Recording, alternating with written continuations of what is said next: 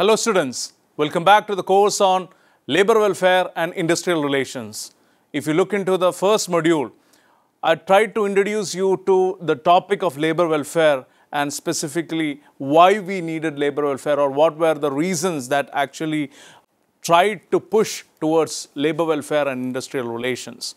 We also looked into some of the basic aspects like wealth generation, the difference between capital and labor or workforce, and the emergence of this difference in actually pushing forward the industrial relations, etc. Today, we'll look deeper into, or we'll start looking deeper into different aspects of welfare and industrial relations. Specifically, we'll start today with the trade union. I'm Dr. Abraham Cyril Issac. I'm an assistant professor at the School of Business, Indian Institute of Technology, Guwahati. So straight away moving into trade union, we had tried to actually introduce you to the concept of trade union. What exactly do you mean by trade union? What was the need of trade union? We had introduced you to the topic.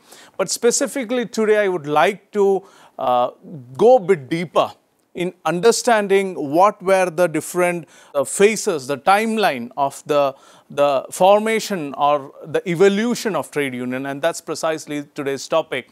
So before starting that, we should understand what are the typical features of industrialization that necessitated trade union. So we have set a ground that industrial relations was something that brought in mass production, and this mass production actually brought in a lot of labor workforce. So basically there is categorization between a large capital and large workforce, the interaction between them. Large capital had a certain, let's say, predisposition towards the workforce.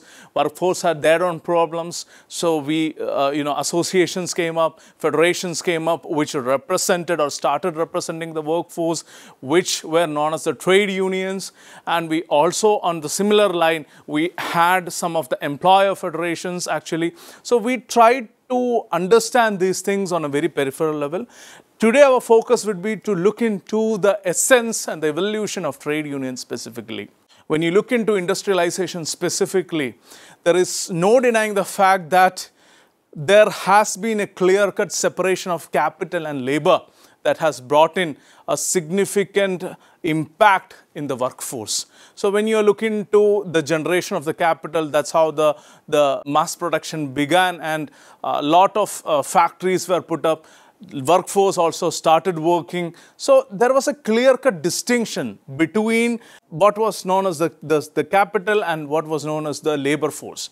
Now this separation was first and the foremost reason why there was an understanding that, or there was the realization that there is a possibility that once this accumulated large capital comes into one place, there is a possibility of exploitation, or there's a possibility of, the workforce getting exploited. Similarly, there was also a threat perception that the moment there is lack of unity among the workforce, there is a possible threat of the workforce being disintegrated and exploitation again could happen. So all these considerations, the clear-cut separation between the capital and labor was one of the foremost and fine reasons for actually the thought process towards trade union. Somebody should be there. Somebody should be there to represent us. Somebody should be there to actually talk for us. Somebody should be there to be the voice of us. So this was the notion, this was the idea why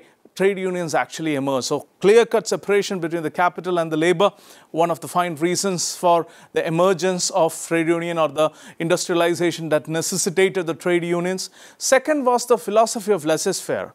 When you're looking into the less involvement of government into business, business has to be done by the business. So there is a clear-cut autonomy that is given to business, whereby the government is not going to pitch in. So even in cases of exploitation, there were situations or there could be circumstances when the government is not actually getting in and helping out the needy ones or the ones who are exploited.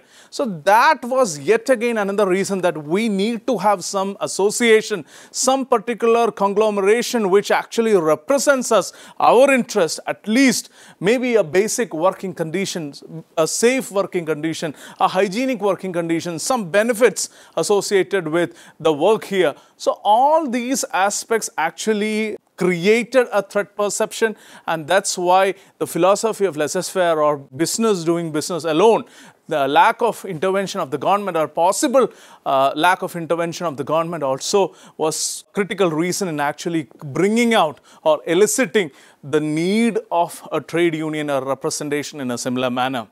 If you look into the third aspect, lack of bargaining power on the part of workers.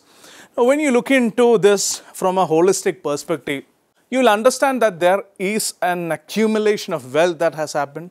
Now, the accumulation of wealth is or can create a lot of threat perception because we or the people who are actually having the control over the wealth may actually find it easy enough to hire and fire, may find it easy enough to create workforce or situations where workforce have to work in menial conditions or dangerous conditions. So when profit maximization happens to be the outcome or maybe the consequence of large capital generation, there is a possibility that people are forced to work in worst job conditions. So this was again another requirement, another need or recognition that this workforce had, that when you are having, bargaining power, that's something. When you're not having that, there is a possibility that there would be, individual representations that would not be taken into heed, that will not be considered. So there's a possibility that exploitation can happen. So this was yet again another spirit which led to the formation or led to the synchronization of trade unions, and thereby it all emerged from there. Another important reason could be the individual dispensability. I'll put it like this: individual dispensability, but collective indispensability. Now let's understand this. On an individual perspective, if I am having a problem, you might relate it with your workplace or your field of education, or let's say the institute where you are studying. If you are facing one single problem, you might not be able to represent yourself for that or on that problem in a clear and crisp fashion. There's a possibility that people will think against you, will put marks against you, or will try to pass comments against you or judgments against you. That is a fair possibility.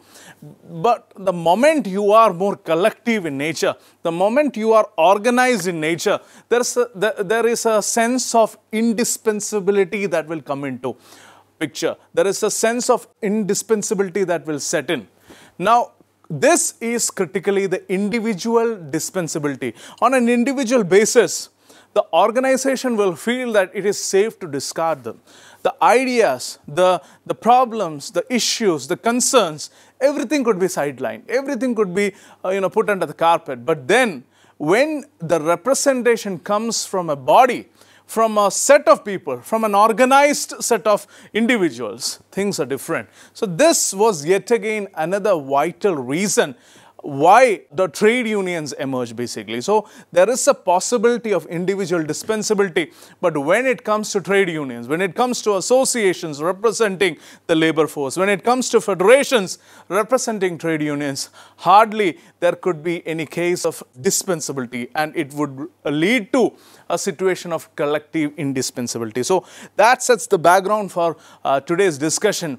Now let's look into the early years in the Indian trade movement specifically. So when compared to the trade unions of, let's say, UK and the USA, the Indian trade unions specifically have a very shorter history, for the simple reason that our trade union history was not in tandem with the West, because we did not follow the exact timeline of mass production, to be honest. We had a delayed start, and also our autonomy was under threat because of the rule of the British. So the establishment of, let's say, something like the Bombay Mill Hands Association under the presidency of Lokhande in 1890 is often referred to as the tipping point, the starting point of the Indian labor movement specifically. When you look into the conditions of that era, owing to utter poverty and illiteracy of the workers and the lack of facilities, no formal trade unions could grow prior to 1918. So this marks a very short history. Even if we consider 1890 or for that matter 1918, hardly 100 plus years have passed. So the establishment of, let's say, something like the Amalgamated Society of Railway Servants, ASR, in India and Burma in 1897 also, to a certain extent, did not herald the arrival of the Indian trade union movement. For the society specifically, talking about the Amalgamated Society of Railway Servants, it consisted mostly of European and Anglo-Indian railwaymen. So when you are looking into the Indian scenario specifically, there was hardly any representation, and this is the basic reason for the shorter history that we have seen in the Indian trade movement. That said, when you look into the early years, specifically in the Indian trade movement, we cannot discount whatever we have. We have to acknowledge the fact that though it's a shorter history, we still have an history. And early years in the Indian trade movement is actually a testimony to that. The Kamgar Hitbardak Sabha of 1909 was also a philanthropic organization for welfare amongst the industrial workers of Bombay and had very little concern about the trade union concerns. So basically, when you're looking into 1909, the major industrialization, if at all, would be in and around the Bombay suburbs. So this is where we are actually looking into the generation or the initiation of some of the Indian trade movement actually happening.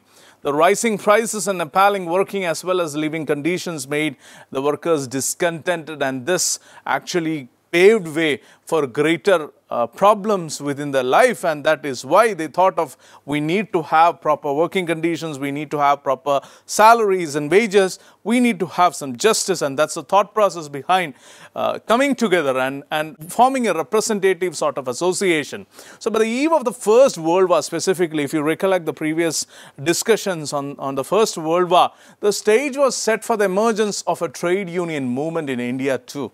So it was only a catalyst that was required to spark it off. So this marked the early years in the Indian trade movement. Now let's look into the First World War period specifically. The First World War proved to be the required catalyst that we are talking about previously.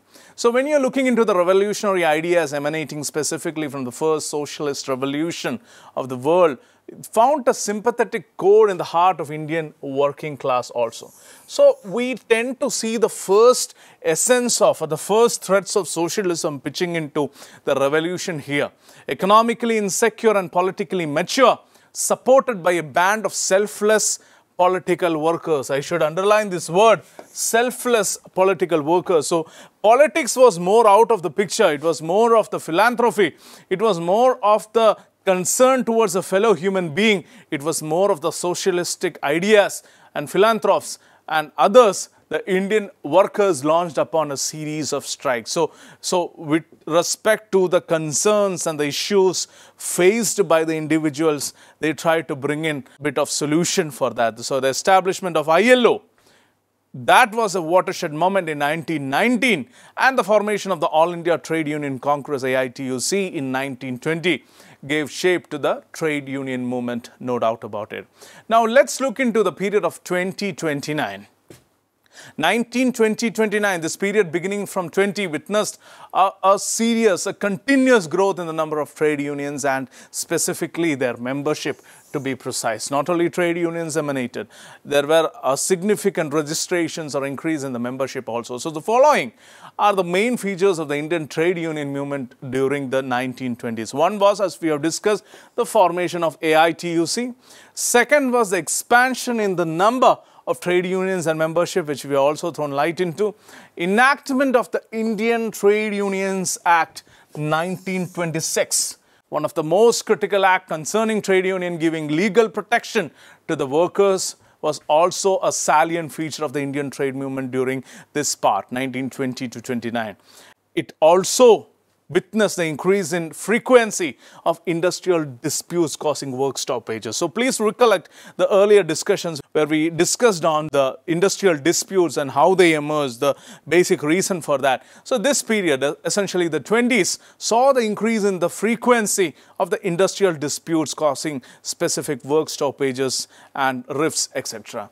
Another important salient feature would be the growth of the leftist influence in the Indian trade union movement. As I've already mentioned, the socialism was pitching in. The sense of leftist influence was coming in because the thought process of Marx and all had trickled down, and we'll explain that in greater detail.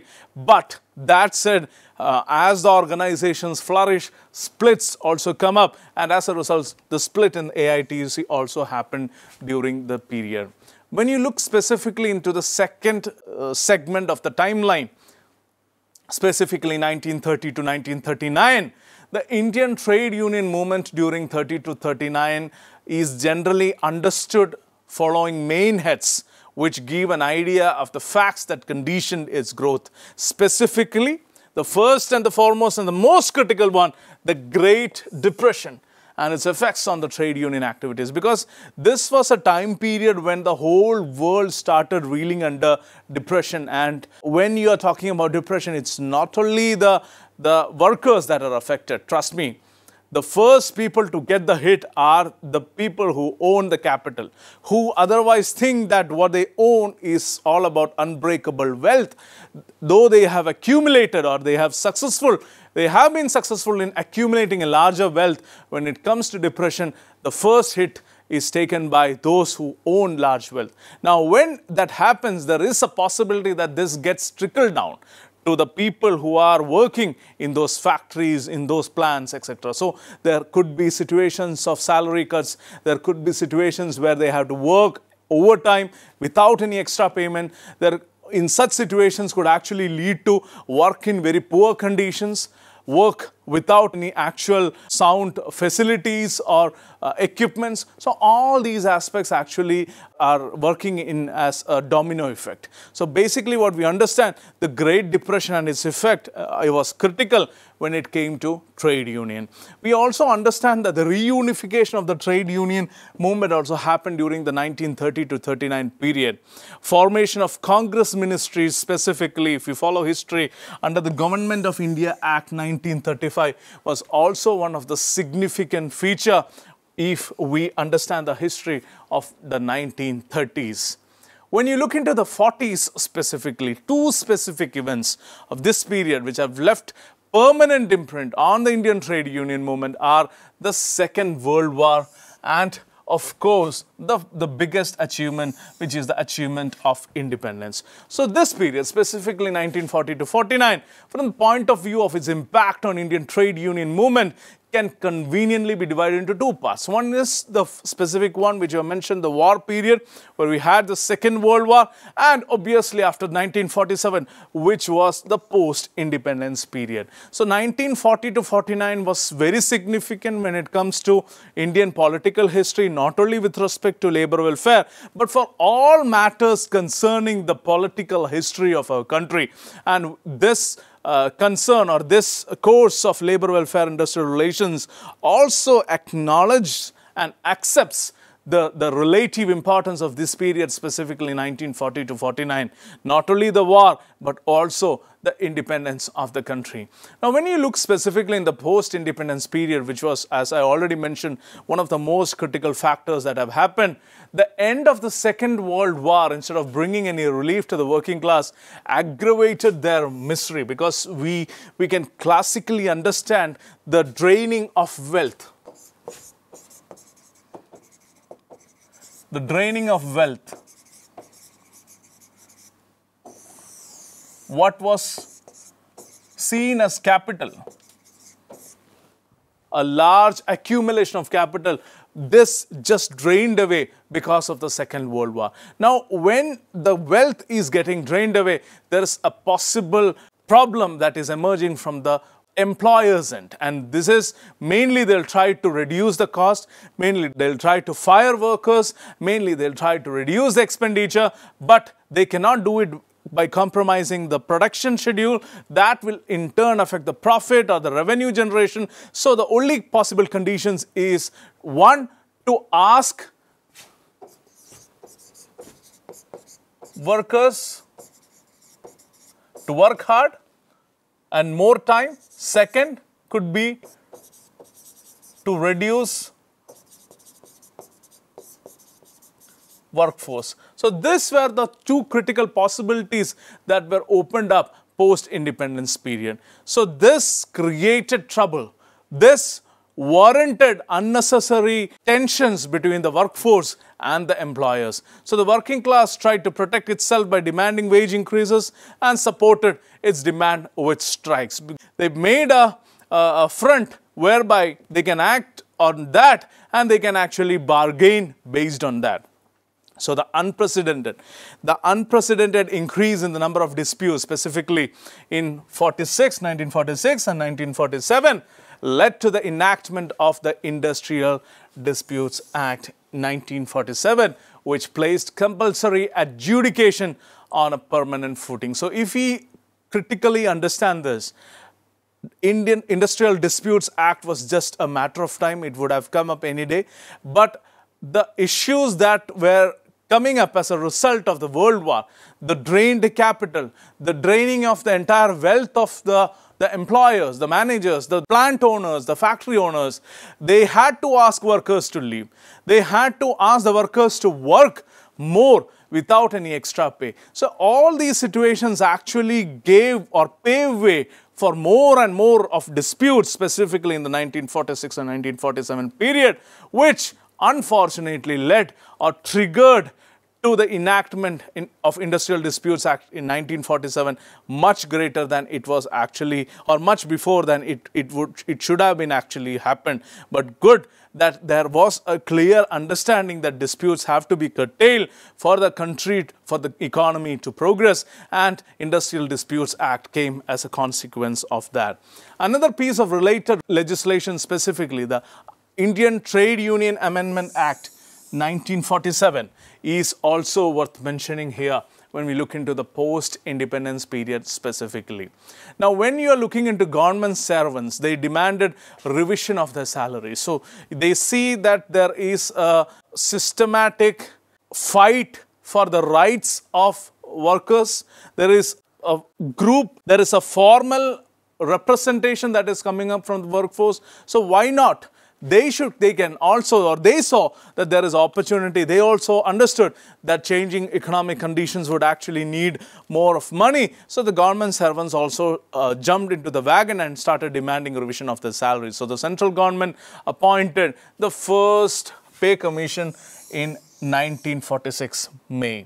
So this was the reason why the pay commission was actually thought about in the first place, was conceptualized in the first place, and it came into existence in May 1946. So from the point of view of its impact on the Indian trade union movement, the most important of the events in the post-independence period was the establishment of INTUC, Indian National Trade Union Congress, in May 1947. So we have seen how AITUC has come up. We also now observe that how INTUC also has come up. Now this pertains to what is the timeline of trade movement, Indian trade union movement in India. So we have categorically tried to understand what was the need, what was the essential conditions that actually tried to generate the requirement of trade unions, the need for representing themselves. But one thing I would categorically state, that there were certain factors. There were certain factors like the World War, like the independence struggle, the struggle for independence. These factors actually triggered the generation or the formation of trade union and its work, and it also tried to bring in a lot of representation, because there were conditions of exploitation that came up. There were situations where people wanted representation. So all these things combined together, we see that the evolution of the trade union, especially from, let's say, though we have a very short history from 20s to 50s, this was what we have seen, that there was an increased there was an increased emergence of representation in the form of trade union. So that's all about trade union. We'll see more on the next class. Till then, take care. Bye-bye.